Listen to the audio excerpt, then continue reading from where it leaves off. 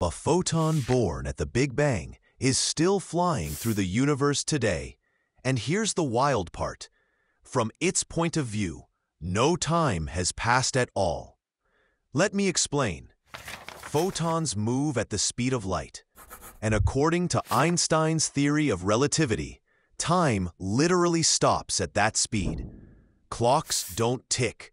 Moments don't pass. From a photon's perspective, its entire journey, 13.8 billion years in our time, is instantaneous.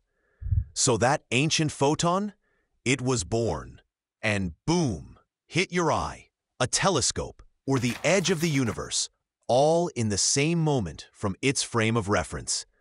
No birthdays, no waiting, just a single frozen flash of existence.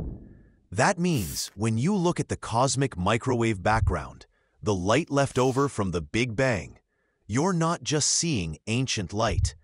You're touching something that, in its own way, never aged at all.